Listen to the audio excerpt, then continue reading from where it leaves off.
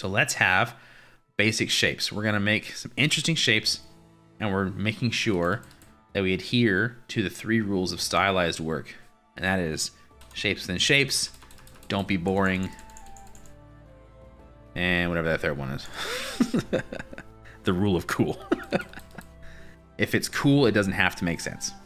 That's the rule of cool, in case anyone's curious. So we're making a forward movement, and we're using our hard round brush, and we're changing the size, and we're gently pressing for the very light edged effect. So the edges look like it's really kind of fading into nothing, because this looks like a mist coming out of the weave of spells.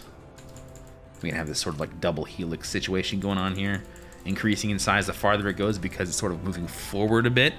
Right? Same with the eraser. We're keeping this in motion. We want this to look like it's being woven from their hands, as if it's a spell. And we're cutting in cool shapes. Don't be boring means we don't like straight lines here. We don't like just ordinary things. We don't want things to be predictable. Being predictable is boring. That is cool. Straight lines is boring. So that's why we erase and brush with the same thing.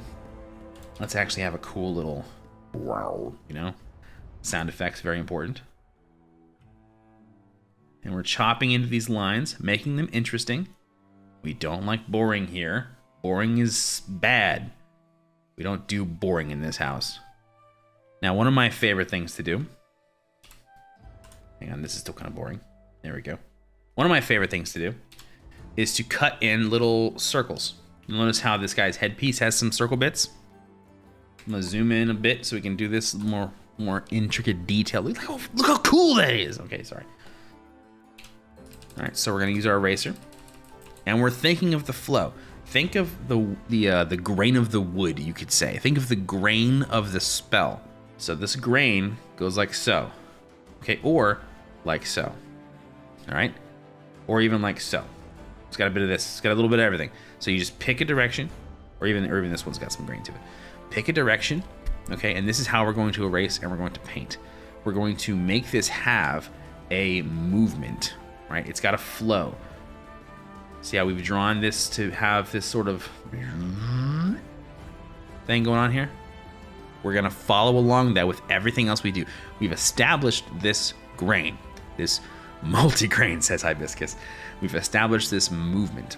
We've established the direction of the mist. And now we're going to cut into it a bit. And this sort of makes it have that sort of like film to it. Almost like it's bubbling. And we're gonna vary our eraser, even right next to each other. Some's gonna be very light, some's gonna be very dark. Some's gonna be very, very complete erasing. But we don't want it to be boring, right? That's the main point. We do not at all, ever, never ever want to be boring. And remember, what boring would be in this case would be one there, one there, one there, one there. Predictable. Predictable is boring. We don't do boring in this land. So vary the size of these erased bits and amount, almost like bubbles. Now with our brush, I'm predictable, so I guess I'm boring. You're not predictable, 10. Now we're going to thin this brush out to be sort of like an actual small strand, and we're gonna gently have it kind of follow along. I don't like it cutting that bubble though. Following along the movement. All right, we're gonna change the size. We don't want these to be too identical, and we don't want too many of them.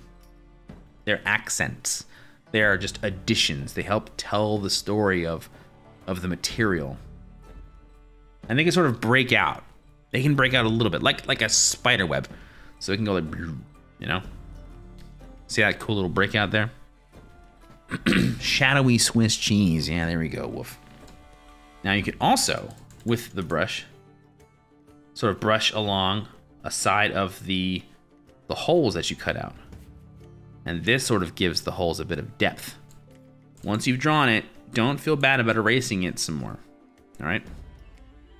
It's all meant to serve a purpose, all of it, every bit of it. You're not gonna hurt its feelings. It's not gonna feel betrayed. You're doing your job and it's doing its job. How do you think? What do you like? What do you think? How do you like?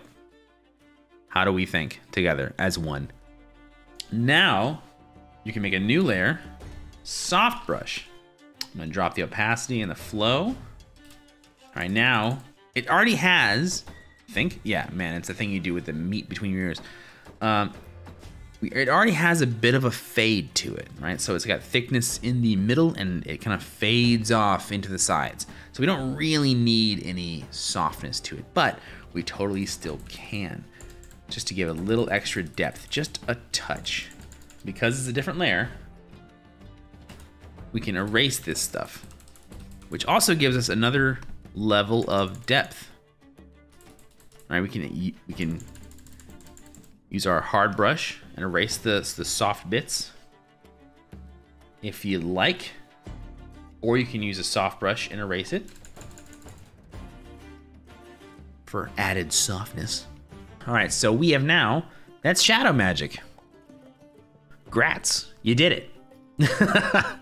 So that is the shadow magic tutorial. If you have any questions, comments, or concerns, feel free to comment them down below. Leave a like if you liked the video, a dislike if you disliked the video, subscribe to see more videos like this, and thank you so much to my amazing patrons and Twitch subs who make these tutorials possible.